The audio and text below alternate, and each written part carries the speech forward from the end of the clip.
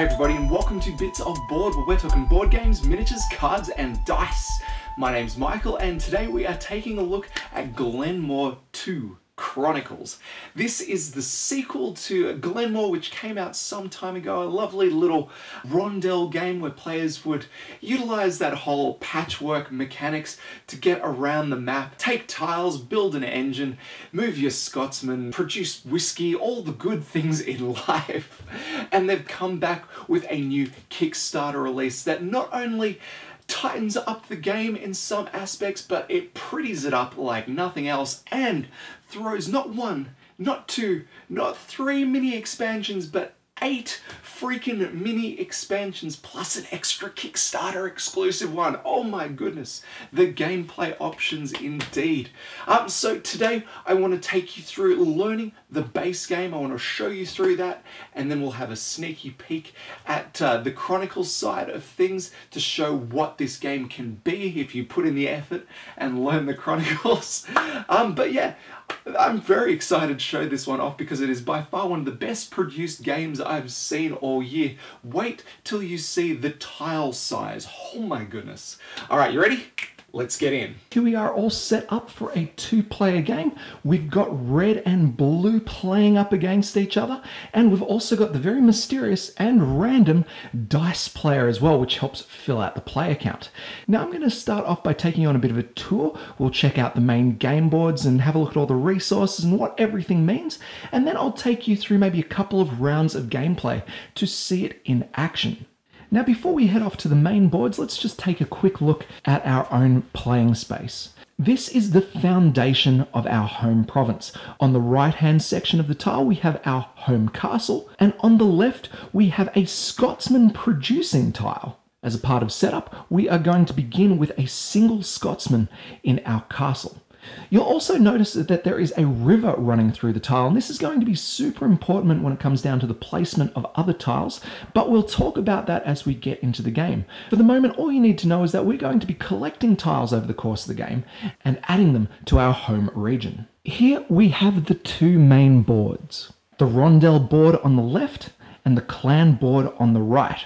Over here we have all the resources that we'll need in the game, including our building resources, our whiskey, the scoring resources, coins for currency, and in the top right we have our victory point markers. Below the board I've placed our landmark cards, which will be awarded to players if they pick up a corresponding tile. Here you can see if a player was to take Loch Lochy into their home province, they would also take the Loch Lochy province card, being awarded any bonuses printed at the base of the card. Now, a single game of Glenmore lasts for 4 rounds. Each round lasts until its corresponding stack of tiles has been depleted. So, for example, as soon as we place the last A tile, the first round is over and we have some intermediate scoring. We then begin placing the B tiles, and then once all of those are placed, we commence the second round scoring. Now, I'll talk about the tiles and all that very shortly. But all you got to know for the meantime is that as soon as a tile is taken from the rondel, a new one is added to the end of the track.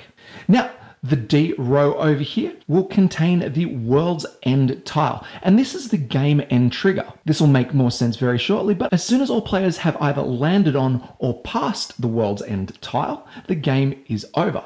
In a normal game, this tile is placed somewhere in the middle of the deck, but in introductory games, it's recommended that the World's End tile is simply added to the top. Now, speaking of scoring phases, it's never too early to talk about how a player is to score points and essentially win the game. Here we have this nice little reminder track separating our tiles and the rondel below.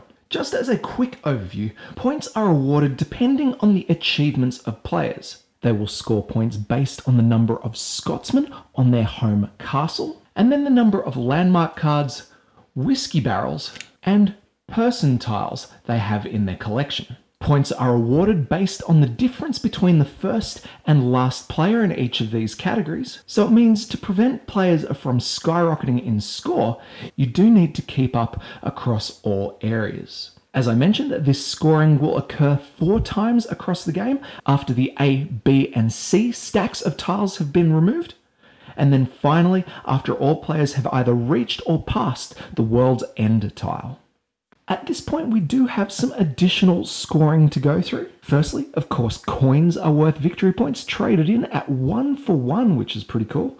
Some landmark cards also award victory points, and then we have one of the most interesting scoring mechanisms of the game. Like the intermediate scoring, each player will compare their home territory size, the number of tiles making up their tableau. And this time, instead of the player with the most reaping the rewards, they are penalised. And for every tile a player has more than the player with the smallest territory will lose 3 victory points per tile they have in excess. At this point, the winner is then the player with the most victory points, with ties going down to the number of resources held in that player's territory. And of course, if there's still a tie, it's a shared victory. Aww. Now, the first of the 2 boards is the rondel. This is the track around the marketplace where players will move, picking up the tiles, adding them to their own personal tableau, or their territory. These tiles represent developments, buildings, discoveries, and influential figures that will help develop their standing in the game. The makeup of a tile is fairly simple. In the top left, we may or may not have the initial cost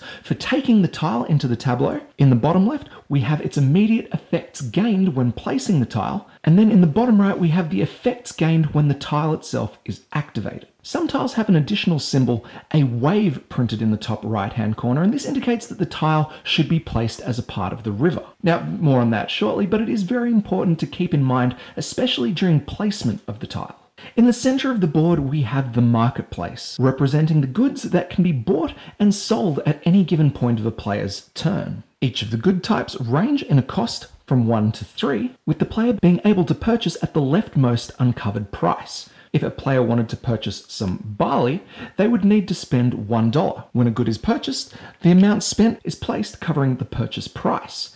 Now, if someone needed to buy a barley, they would need to spend $2. The market is also used to sell goods obtained, and this works kind of the opposite way. If a space has 1 or more coins on it, the player may sell the good for the rightmost pile of coins. Reversing our example, if a player was to sell their barley, they would be able to take the $2 amount, and the next person would be able to take the 1. The second board is the clan board, and this is where players will place their clan markers to show their standing with the different families in the game. These unlock special one-off rewards that players may utilize to support the development of their territory.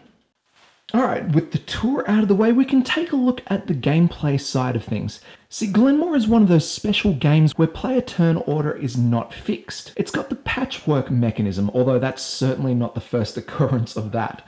The fundamentals of this mechanic date way back.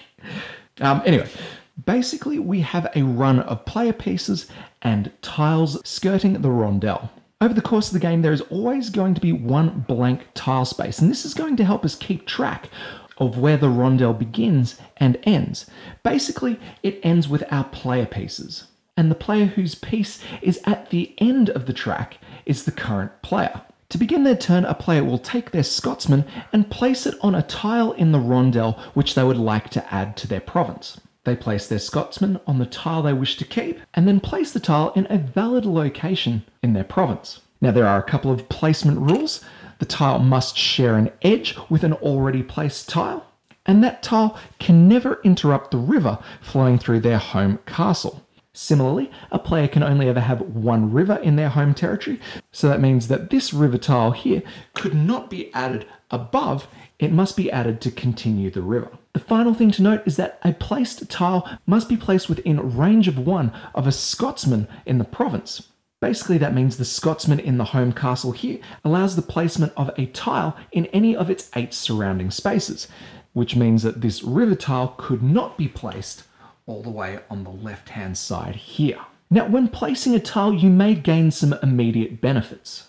These would be present in the bottom left of the tile. Here you can see that Balachalish does not grant any immediate benefits, but its placement does enact a small chain of reactions starting from itself and spreading to the tiles surrounding it. Because down here in the bottom right, we have its activation bonus. Now this happens straight away after resolving any immediate effects, if present, with the player gaining the bonuses depicted. In this case, Balachalish grants 1 stone resource, which would be stored on the tile. After activating the newly placed tile, this effect spreads to all those adjacent to it, including diagonally adjacent. Now each of their activation bonuses fire off as well. In this case, we simply have 2 movement points, which we can use to mobilize the Scotsman present in our territory. We have 2 movement points here. We'll spend one of them to move our Scotsman over here, and that's about all we want to do. With our Scotsman occupying new ground, we would now be able to place in sections of our map that were previously unavailable. In this case, Archfairy would immediately grant us a Scotsman, and then 2 movement points which we could use to move them around. In this case, we'll move our Scotsman back home, and with that we have new options for expansion. Tiles granting resources will have those resources stored on the tile. But it's worth noting that a tile can hold at most 3 resources at any given time. And if you ever find yourself in this position and it looks like you have the ability to produce a gain, well, that's when you need to start selling to the marketplace. Now, it's worth noting that most of the game's resources must be stored on tiles in the player's home province. The exception to these are whiskey barrels, coins, and victory points. All the others must be stored on tiles. Now, some tiles, when activated, allow a player to trade goods for other goods. In this case, the required goods do not need to be present on the tile and can be taken from anywhere within the province or from the marketplace if the player can afford the purchase. Players won't always be trading for straight goods, and in some cases may find themselves trading for victory points. This tile here allows the player to trade any combination of 2 cattle or sheep for 4 victory points. Finally, after taking and placing a tile, a new one is added to the rondel from the current round's stack. It is placed in the previously empty location, and then it's the next player's turn. Here, it would be the blue player. Let's say they move. They could take as many turns as they want, so long as they remain the last player in order. Now, in this case, we have the low player count dummy player here, the dice, but in any normal game, the blue player could continue moving forward, taking those tiles into their supply, really cashing in on the other player overextending. Let's reset and have just a quick look at some of the other purchase options. I mentioned before that we have people tiles. If a player were to take this tile into their supply, instead of adding it to their home province, they simply create a pile nearby that will be scored in each of the scoring rounds. In this case, Martin Wallace grants a clan marker to be added to the clan board, which a player would place bearing in mind the cost of their effort. The first time a clan marker is placed, its cost is determined by the distance from the starting region over here. The player will trace a line along any of the roads in their journey to the family they wish to influence. And for every coin they pass in their journey, the cost of the action increases by 1. So for example, in the first turn, the red player wants to influence Cameron. They trace a line from the start marker, 1, 2, no coins passed, this action is free. However, if they wanted to visit the Macintosh family, they would trace through Chisholm to Macintosh. This action would cost 1 coin. Now, after the first clan marker is placed, we unlock a new starting point for further journeys. Let's say the blue player wanted to visit Grant. Instead of tracing from the start line, they would instead trace directly from the red clan marker. This takes the cost from 2 all the way down to 1. The final type of tile that can be purchased we've seen briefly before, and that is one of the named provinces. These tiles have associated cards that grant bonus rewards for their placement. They still have to be placed in the region just like any other territory tile, but the rewards are far greater. Here we have the 3 A cards, representing the 3 named A tiles that can come up in the first round of the game. The bonuses are pretty simple. Taking Loch Lockie into a player's territory would grant 2 resources of any kind. Now, resources we had a quick look at during setup, but we do need to define these resources. In this case, the symbols relate to non-scoring resources, that is, the wood, the barley, the cattle, the stone, and the sheep, not the whiskey barrels. The second province, Donnan Castle, allows the player to place one of their clan markers on the clan board. The third card is very simple, granting simply 3 coins, but as you saw, these can be used to purchase goods throughout the course of the game. Now, as the game continues, more tiles will enter the game. The further along you go, the more powerful the bonuses become. Here, gaining Duat Castle, we get to place a clan marker and gain 1 coin. Taking Loch Shiel, we get to place a Scotsman on the Loch Shiel tile in our province. We also gain a whiskey barrel, which we'll place in our personal supply. Taking Inverness will grant a barley and a whiskey barrel. In round C, we only have 2 province tiles. Loch Ness, which allows you to activate additional tiles during your activation, and then Armadale Castle, which increases your endgame scoring for the coins you have in your supply. The final round of the game adds Loch Morar, which allows players to discard territory tiles from their province. We also have Castle of May, which allows a player to activate all tiles in their province instead of just those adjacent. And then we have Castle Moyle, which doubles the number of Scotsmen present in your home tile during endgame scoring. Now, before we go too far, let's quickly talk about the dice here, because you're going to see it in action for our gameplay example later on. The dice is essentially a dummy player that is utilized in a 2-player game and optionally utilized in a 3-player game. It just fills out the player count and helps things move on by. Basically, if the dice is ever the last player in turn order, they will activate by rolling, and whatever the value shown on the roll result is how many spaces they will move.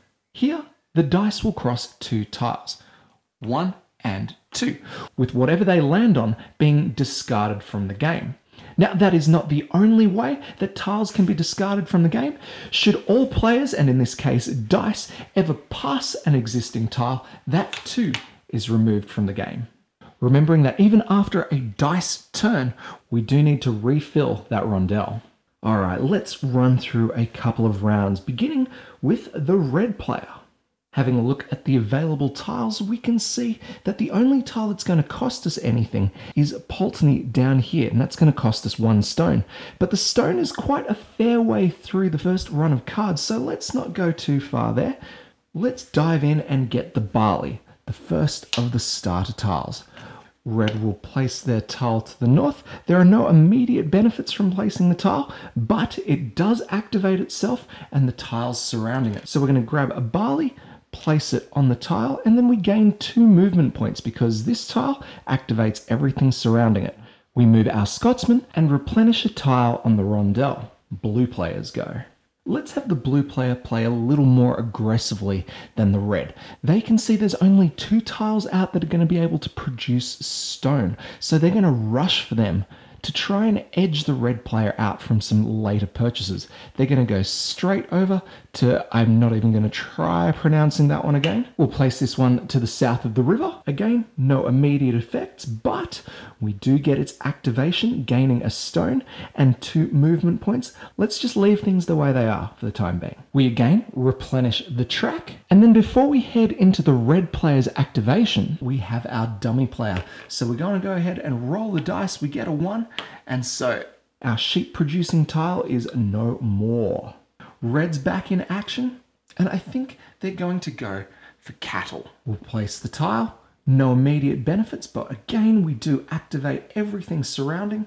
1 cow, another barley. We, of course, gain 2 extra movement points to move our little dude around, but I'm thinking let's keep him where he is for the time being. We replenish our track. Oh, and it looks like I forgot to replenish during our dummy player's turn, so we'll draw another one there. The dummy player gets another roll, and we have a 2, which is kind of annoying. It's going to go 1, 2. And guys and gals, we lose our first person. We replenish a tile and we keep going. Let's get back into red. We'll take the wood producing tile there. We'll place it to the east so we can get some wood and another cow. And we get 1 movement point, which now I'm thinking we should use. I'm going to move him just up here, and hopefully we can continue pressing to the east. Another tile comes out. Red gets their 2nd turn in a row, and they have got good pickings. Let's go ahead and take Pulteney, which is going to give us the ability to turn our barley into whiskey. We place the tile, immediately gaining a whiskey barrel for our own personal supply, and then we activate the tile and each of its surrounding ones. We get our 3rd cow, our 3rd barley, and we also have the opportunity to turn one of our barley into another whiskey barrel, which we are certainly going to do because these suckers mean points. Here we are back at the rondel. We'll place a new tile out, and finally, blue gets their turn. You see what happens when you overextend? You just cannot be that aggressive. Let's go ahead and take that other stone producing tile as planned, but I really don't think it's a good idea. We place it down and we activate it and its surrounding tiles. 1, 2, and we get to move our little guy. Let's get him along there, a little bit to the east. Now we have the dreaded dice. It rolls a 1 and Atchfey is out of there, which is a shame because this would have given anyone a new Scotsman for their territory. We replenish the board and blue gets their other turn. They should start thinking real hard about what they need to do to catch up here because this ain't good. I really think they're going to need to take Lockie if they're going to remain anywhere near competitive here.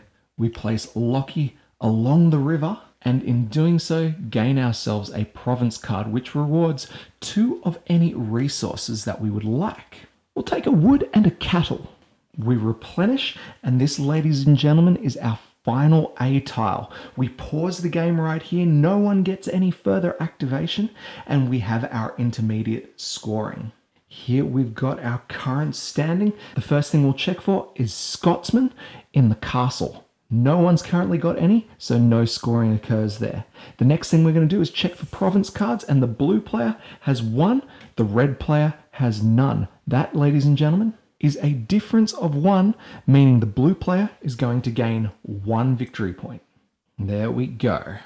The third thing to be scored are the whiskey barrels, and red has 2 against blue's 0. That is a difference of 2 victory points. Easy as. The last thing to check is percentiles, but currently no one has any. So that, ladies and gentlemen, concludes the intermediate scoring and gameplay continues. We return to our track. Red's in there. They want to get more victory points, so they're going to go straight for Aberfoyle.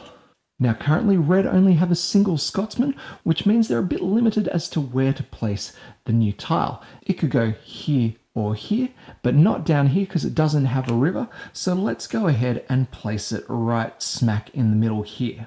It gains no immediate benefits, but we are going to activate a ton of tiles off this one. And we can do this in any order, which is really good because we have 3 cattle here and would not be able to produce any more. Let's go ahead and begin by activating the tile we just placed. With this, we can trade any combination of 2 cattle and or sheep for 4 victory points. We've got 2 cattle here, so let's go ahead, get rid of them, net ourselves 4 victory points in the process. Activated. Let's go to Pulteney and we'll turn 1 of our barley into another whiskey barrel. We'll now activate Rathasir and we'll gain that spent barley back. To our cattle ranch, we gain a new cow, and then finally we activate Abernathy, gaining a second wood resource. Brilliant. We go ahead and replenish the line with our first B tile, and we have a wood producer. Next, we'll roll our dice for our dummy dice player, and rolling a 1, we get rid of Glen more. We replenish, and then we're back to blue's turn. And I think they're going to shoot ahead just a little bit to gain Castle Stalker. We'll place this one south of the lock, but it is going to cost us 1 wood, 1 cattle, and 1 stone for us to place. Not only do we gain the province card and 3 coins as a reward, oh yeah, we gain a new Scotsman. I'm going to go ahead and place that one there, and then we can begin activating our tiles. In total, we're going to gain 2 points of movement and 1 stone. So let's put that stone out, and I'm thinking for the movement, we are going to move our Scotsman back to the castle. Not only will this allow us to score a little bit in the next intermittent scoring phase, but it allows us to extend the range at which we can build. Red's activation now, and I don't think they need another wood producer. I think they would really like to see the clan board in action. So we're going to place our red Scotsman there and drop the token off in our supply. But as you can see, this has the immediate effect of allowing us to place one of our clan markers. Question is though, where do we want to go? My goodness. Well, I think I'd really like to get a couple more Scotsmen on the board. And I think the best one for us right now, it's cheap too, is the McKinnon family there. So let's go ahead and place our marker there. It costs us 0 coin, which is fantastic. And as our reward, we get to place a Scotsman and we gain 2 coins for our supply. Now our Scotsman, we can go ahead and place wherever we would like. And I'm thinking we're going to drop him back down into the castle. And that way we can start building south of the river. Of course, in addition to this, we gain those 2 coins. I love it. And the game presses on. As you can see, guys and gals, the mechanics of this game are quite simple. Gain tiles, build your engine, and try and build up your scoring abilities any chance you get. We've only really experienced the start and A side tiles, but as we move through the B's, the C's to the D's, things start getting more complex and the decisions we make become a lot harder to evaluate. I mean, even the clans, figuring out what you need and when, it can be tough. But I think it's also really satisfying building and trading and working this stuff into a fully oiled machine. But guys and gals, what you've seen here right now, this is just the tip of the iceberg. Glen right here, right now, comes with a grand total of 8 additional chronicles. 8 ways to change this game up and experience it under a completely new light. Yes, each of them will still use these mechanics as the basis for their gameplay, but it looks like they are going to keep things fresh. Now, while I can't tell you that I've played them all yet, I can tell you that I am super excited to get into them. And what better way to express this excitement is give you guys a quick teaser of the contents of each of these chronicles. In Chronicle number 1, we have the Dragon Boat Races. Here, each player, in addition to the standard setup, will each place a dragon boat and 3 race rewards in their home castle.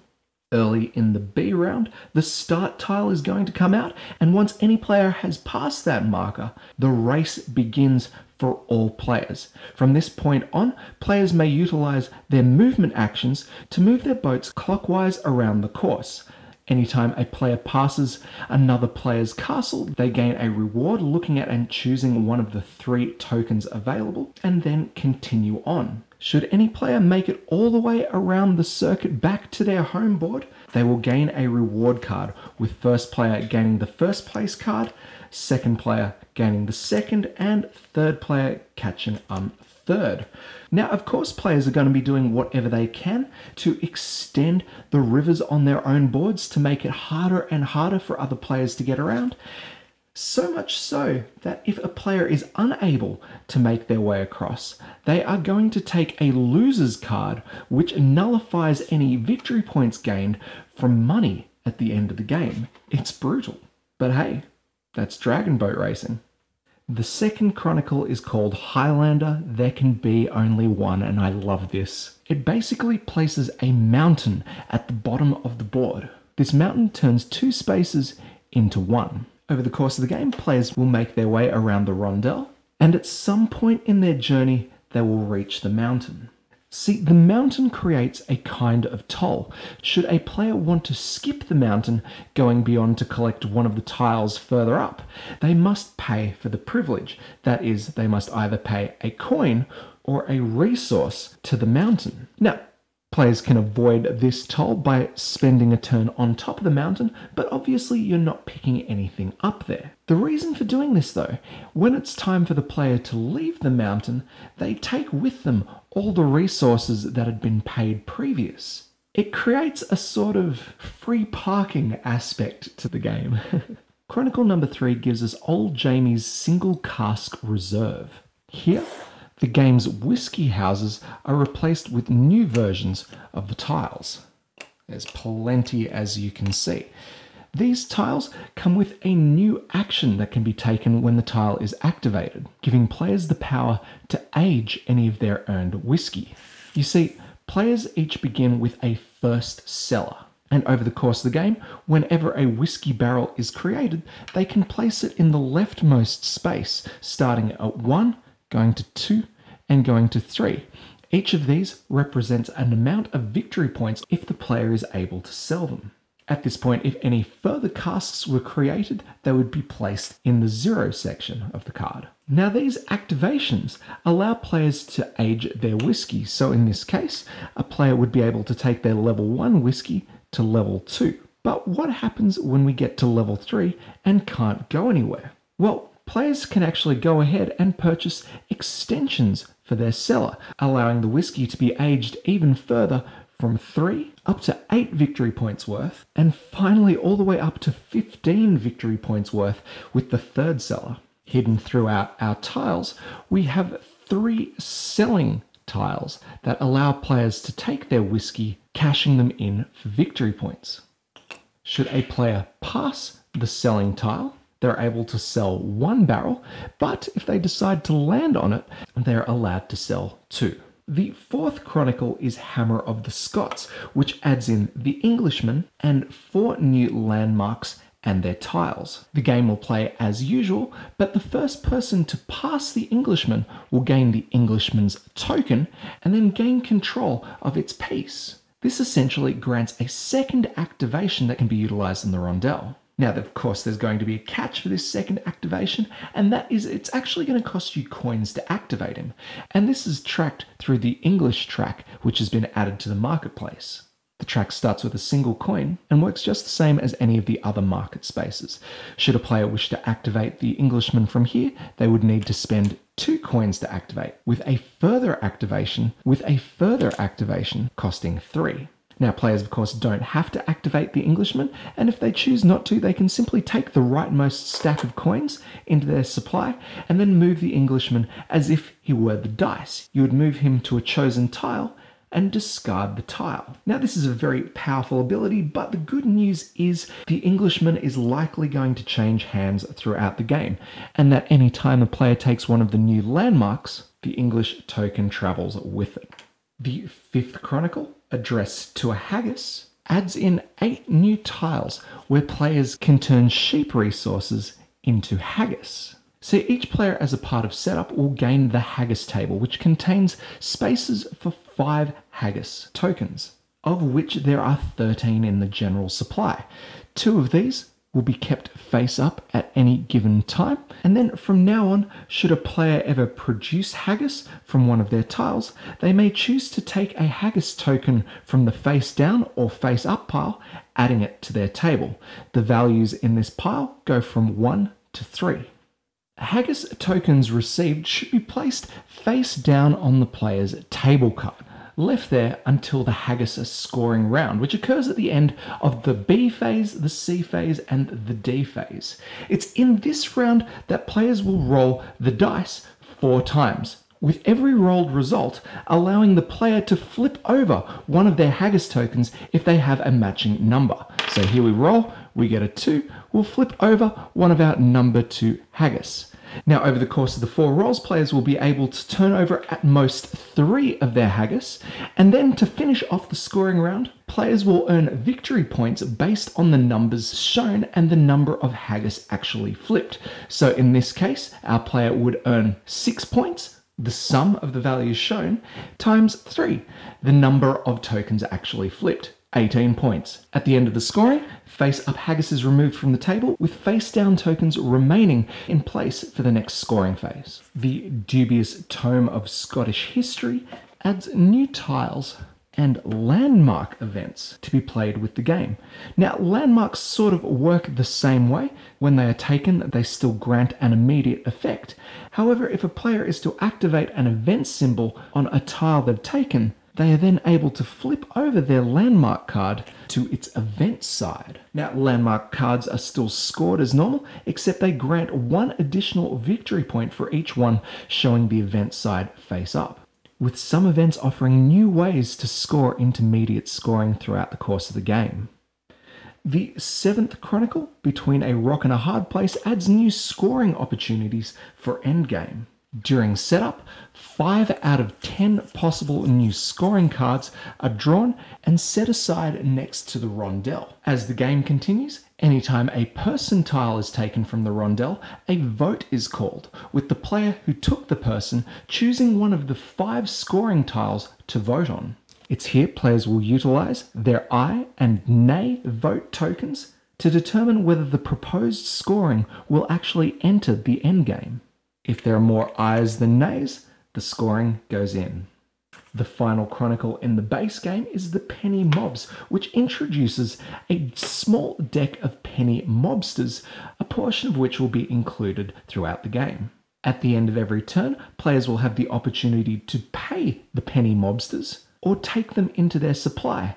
But why would they go ahead and do that? Well, every player is actually going to start with 7 -1 victory points tokens, which can be flipped to a positive side should a player choose to donate their hard-earned coins to the penny mobs. Now, there is a small push your luck element here because every time a penny mobster receives a coin, they become more valuable because the other option is to, instead of pay them coins, take the card into your supply, gaining not only the coins on it, but the mobster's special ability as well. Now, there are 9 mobsters that can be used in the base game, but there's also a handful more that can be utilized in some of the game's other chronicles, even further pushing this thing out. Now, truth be told, there is one final chronicle floating around, What Lurks Beneath. This is a Kickstarter exclusive chronicle featuring old pal Nessie. Love it.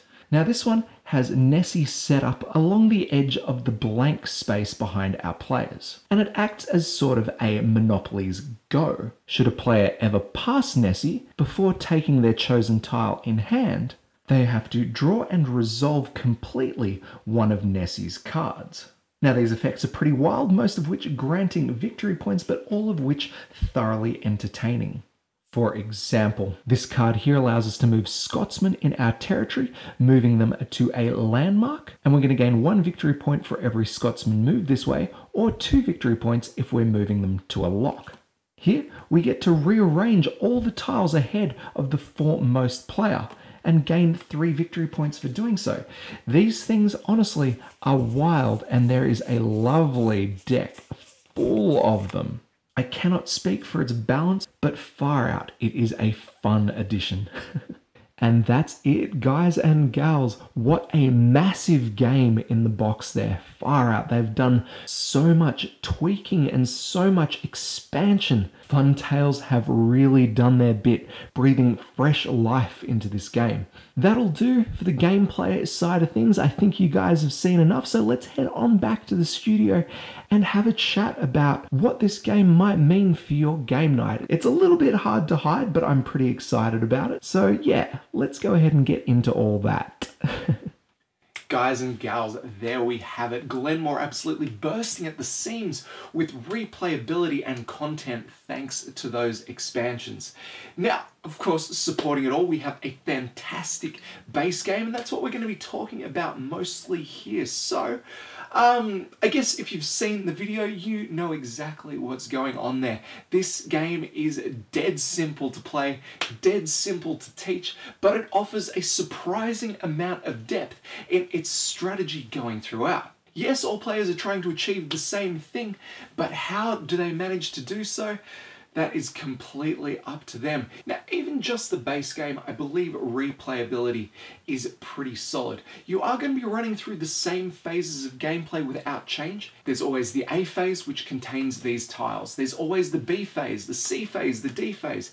They've always got the same tiles in them. So eventually, after enough plays, you might see yourself doing the same things throughout the different phases. But because of that shared rondel, there is so much player interaction going on, in that players are always going to steal the thing that you want before you get a chance to get to them. So it's not entirely player interaction, but your strategies will depend very much on what the other player does with their turn. It's certainly not a lightweight game, and I would thrust it heavily into that medium weight category, but like I said before, this is a game that anyone can grasp onto. They may not be competitive, but they're sure as hell going to have a lot of fun, especially because you get to build up your own territory. You get to place the little pieces on the territory, and I know a lot of people out there would have fun doing just that. The expansions, these chronicles, guys and gals, add so much depth, so much replayability that I've only managed to dip a toe into them.